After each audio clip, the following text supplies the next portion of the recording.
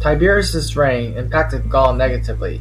His reign had a revolt in 21 AD, and economic hardship after Germanicus campaigned against the Cherusci prince, Arminius. On the other hand, there were dedications in his honor as emperor.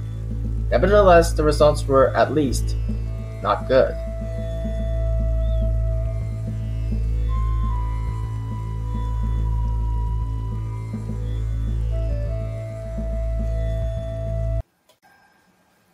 Gaul. During Tiberius' reign, the foreign temple and the precinct occurred, and the foreign baths closed.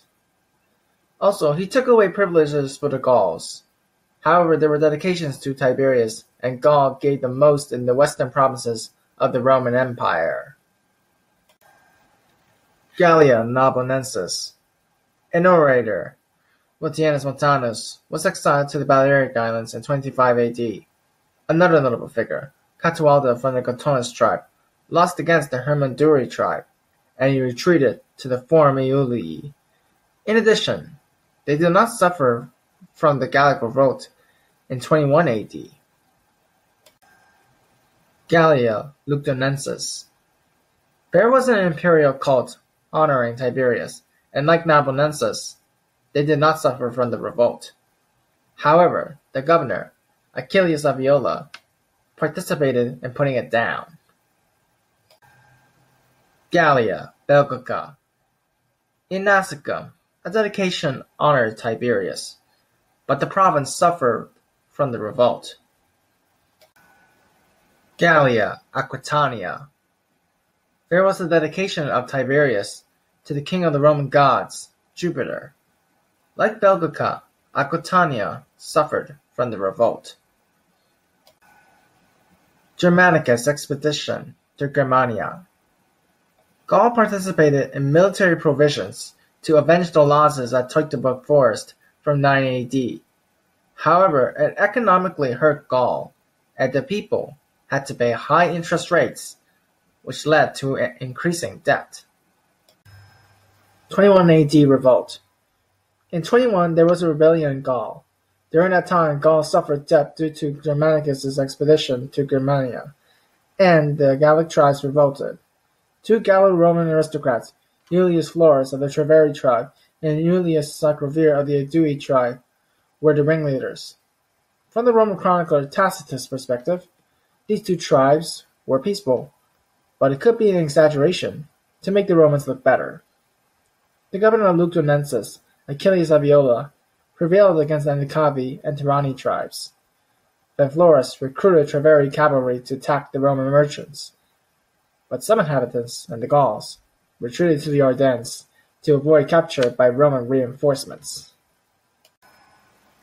Next, Rome's loyal Gallic allies aided the Romans, but Sacrovir's forces took Augustonum with 40,000 troops, about 8,000 with legionary weapons, and the rest with hunting weapons, and gained the weapons.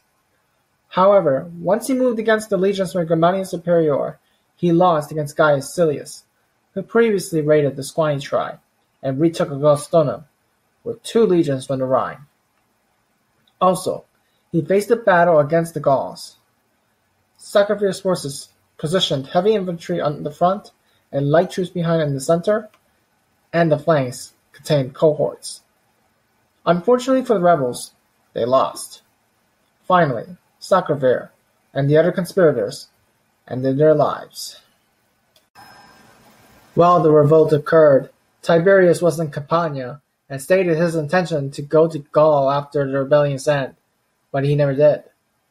Also, rumors circulated in Rome about the 64 Gallic communities switching to the rebels, Germanic tribes supporting them, and Hispania thinking of defecting.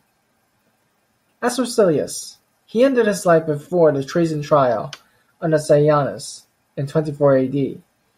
Another figure for treason, and relating to the revolt, was Vivius Serenus' father, the allegation of planning to assassinate Tiberius.